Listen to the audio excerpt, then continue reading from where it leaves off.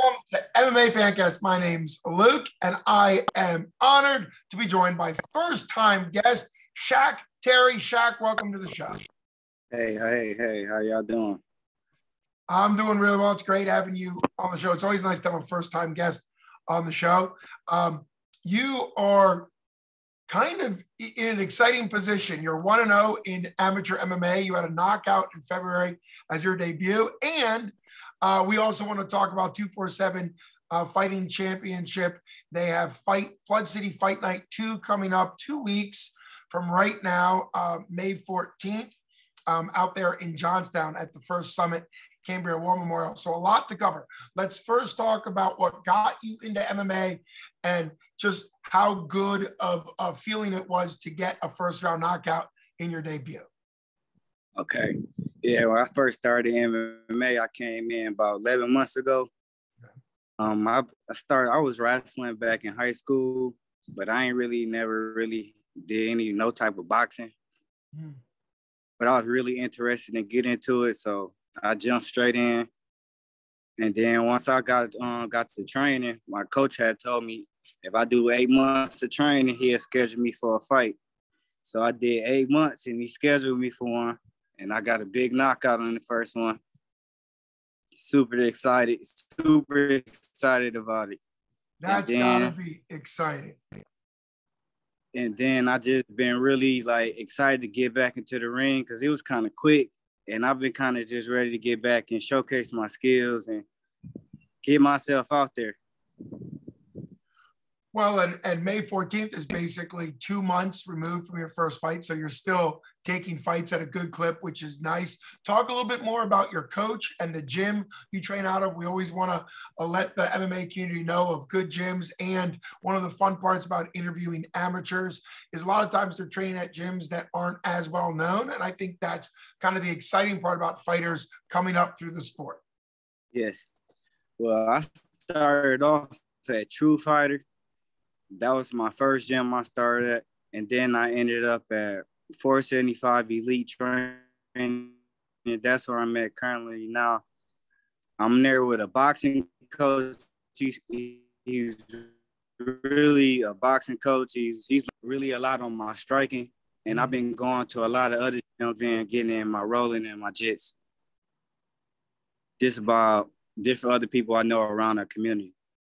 Well, I think that's a testimony to how much effort you're putting in, and also a big thank you to all the local people that you're rolling with and doing jits with. I've always been surprised in the MMA community how many people do training in somebody's garage or somebody's whatever. Like it really does.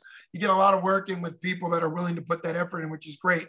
You said you wrestled in high school. So which has been more fun, learning jits to kind of put on your wrestling or learning the striking, which is completely new to you or was completely new to you? Learning the striking. I love the strike. I love the stand-up game. I love the kick. I love the punch. I love everything about striking. And I love that I have the wrestling background is because it stops people I can stop people from taking me down and I get to play the striking match.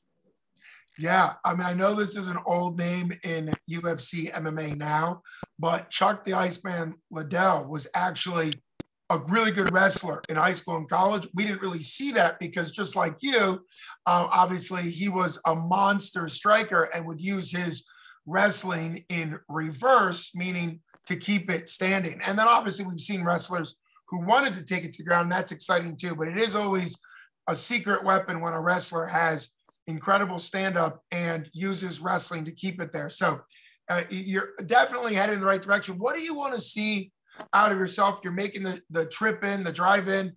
This is coming into enemy territory. What do you want to see out of yourself as far as May 14th, Flood City Fight Night 2? I just want to go out there and put on a good show. Support my make my family be proud of me, and get my name out there. That's really all. Well, and hopefully doing this interview helps people check it out a little bit. Hopefully it gets a lot of shares and likes on social media so people can kind of find out more about you. It's always exciting at any level of MMA. 247 Fighting Championship has been a great place for people brand new in MMA, and then also legends who are either headed to the UFC or Bellator or even coming back from UFC and Bellator. So it's definitely a great promotion. It's going to get you a lot of exposure. I would think about how many hours away are you from Johnstown? Are people going to be driving in to see you, or you think it'll be mainly pay-per-views for your friends? Yes, I'm going to have some family with me, and I don't have a lot of family back home watching. Well, that's really great. Obviously, I think it's important that people are willing to make the trip and support you. And it's always great to buy tickets from local fighters, but it's also great to buy tickets through pay-per-view, and that'll give them an option to click you as the reason why they're getting the pay-per-view. That's still great. Just talk a little bit about what it was like to have your corners, your coaches there. I know they didn't actually corner you much because they never got to the first break.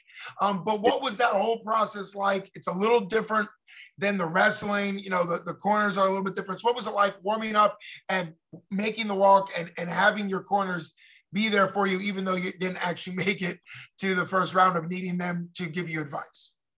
Man, I put all my trust into my corners. Everything. They see everything. I train with them every day. They know how I am. They see how I react to stuff. And they just know me. So I put my trust all into them. I listen and just go out and listen to them. And it gets me results. Well, you sound like you have the perfect attitude as an athlete, particularly somebody newer to the sport, recognizing that your coaches know your abilities, your weaknesses. Sometimes they have to make adjustments in a fight. If you keep knocking people out quickly, they won't have to do much. But at some point, your coaches are going to have to be able to give you those mid-fight, mid-round adjustments. And that'll be something we could talk about when I have you back on the show, as far as like, what's that like when they have to tell you something in the middle of the rounds. But it's been great getting to know you a little bit, Shaq. Can't wait to see what you can do for yourself and to represent your gym there May 14th. There's still time for people to get either pay-per-view or tickets to make the trip. And so thanks so much for coming on the show. Can't wait to see what you can do at Flood City Fight Night 2 for 247 Fighting Championships. Thank you so much. I appreciate you for giving me this opportunity. I appreciate you for jumping on and talking a little bit about what makes Shaq special and exciting. And you sound like a very exciting fighter, and best wishes to you, best skills to you in your upcoming fight and what you're doing in MMA. Thank you. May 14, I'm coming. There you go. All right. Have a good one. Thanks a lot. You too. Enjoy your day. All right. Thank you. Same to you.